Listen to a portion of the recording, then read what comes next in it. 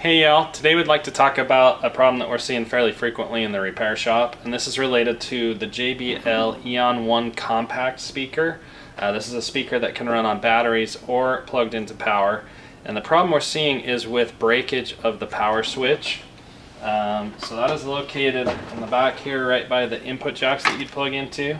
The power up sequence of this unit and the nature of the button is creating some confusion about how it should be used. So we're going to talk about that a little bit. The switch that's inside of here is just a tact switch. This is not a button that you press and it locks into position or anything like that, and it takes very little movement. So the switch itself is small behind the actuator. It takes very little movement to actually press that button. It's not something that's going to travel a long ways, so you want to be conscious of how that should work so you're not pressing it too hard. The other thing is that it takes a little bit of time for the unit to actually boot up and display LEDs that indicate that it's on. So all you need to do is hold the button for a second and let go of it, and then it'll take the time it takes to process. The lights will come on. You know the unit is now powered up. So that is a little bit of time, but you don't have to be pressing the button the whole time, and certainly pressing it harder does not help at all.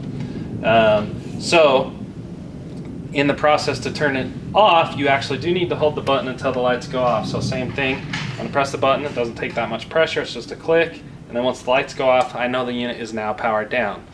So the problem that's occurring is that actuator that you're touching or the button inside are breaking, and it will actually fall inside of the unit, and then there's no way to power it on and off.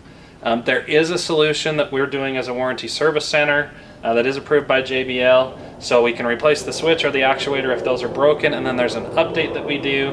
When we get this all apart, we put an extra bracket behind there that will support that and make it so if you do press it too hard, there's at least some support structure back there. But main thing is this power up sequence and how long it takes. I think people are thinking if I press it harder, it didn't really know I was powering it up, so I'll press it harder, and that doesn't really help. It just creates breakage. So there is an additional update that we do to these. We can do a software update that will make it so the lights come on a little sooner in the boot up process, so it's not so confusing. Okay, so now we've done a firmware update to this speaker, and we'll show you what the LEDs do now so it's a little less confusing when you go to power this unit up. So basically you're going to do the same thing. We're going to touch this switch, and you're going to see a red light come on the Bluetooth button, and that indicates that it has now started the boot cycle, and then you'll see the green lights come on.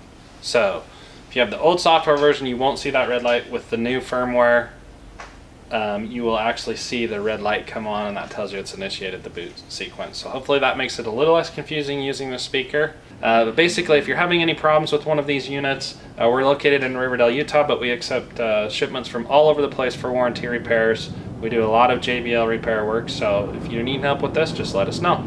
Thanks.